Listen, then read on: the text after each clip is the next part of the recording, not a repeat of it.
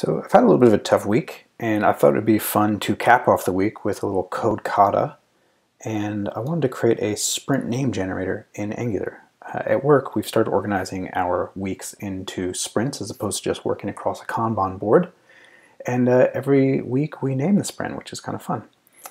So I thought, let's create a sprint name generator, and it works by selecting a random description and a random animal. And let's go ahead and generate a new sprint name.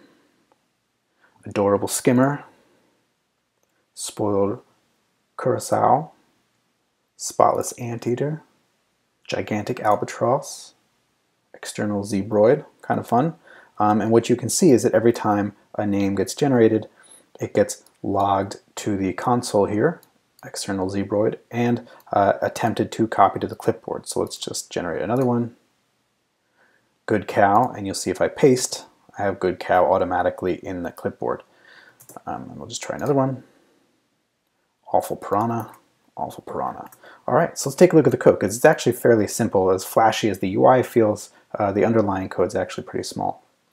So here's the app component, and I'm pulling in a list of descriptions and a list of things. I'll be honest, I spent about 90% of my time just compiling these lists, which was actually a lot of fun, and really only about 10% of the time building the actual demo. And you'll see that the code's actually fairly small. So essentially we have our list of descriptions and our list of things, and all we're really doing is creating or picking a random index from the description and a random index from the things, and we're concatenating them to create a sprint name, right? So when I call generate name, which is the same thing that's happening when we click this button here, that is generating those random indexes, and internally all it's doing is making sure it doesn't pick the same index twice in a row. The sprint name is then the concatenated value from those two different indices, and sharing the sprint name with the user. If we jump down to that, all that does is do the logging and attempt to copy the value to the clipboard, which you can look at on your own. The HTML for this is also fairly minimal. I'm just using a little flexbox action to have my two lists here.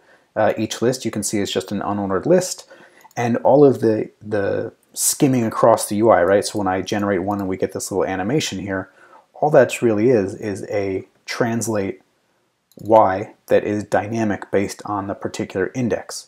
So you can see here that each one of these items, or each list, is translated Y by some multiple of 85, and 85 is just the height of this UI, right? So if I click here, you can see that the CSS for this line item, and you can see all the line items there in the background, is 85. So all we're doing essentially is offsetting the list by a negative value so as to shift all of these up such that the part here, which has overflow hidden, only shows the particular item that's in the non-truncated portion of that view.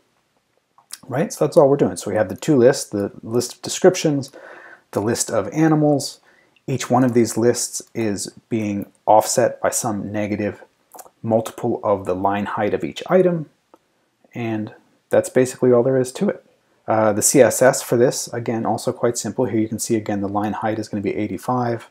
I'm making judicious use of Flexbox, and the only other thing that's kind of interesting here is by default the text selection is not available unless it's the selected item. And you can see that the selected item here is based on the index. So if the index in the list matches the index in our view model, that item is selectable.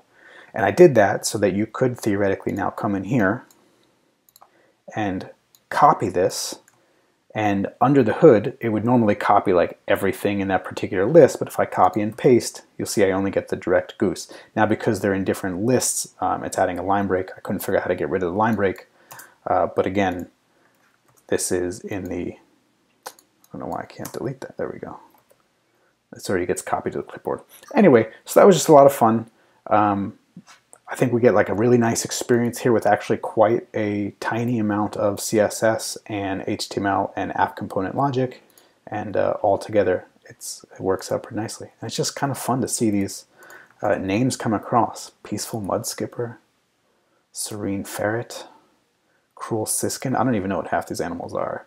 Serious Chipmunk, Quaint Reindeer. I don't know, I could just do this all day. Irresponsible Chameleon. What's that guy up to? I don't know. Anyway, just fun. Good palate cleanser. Nice cap on the week.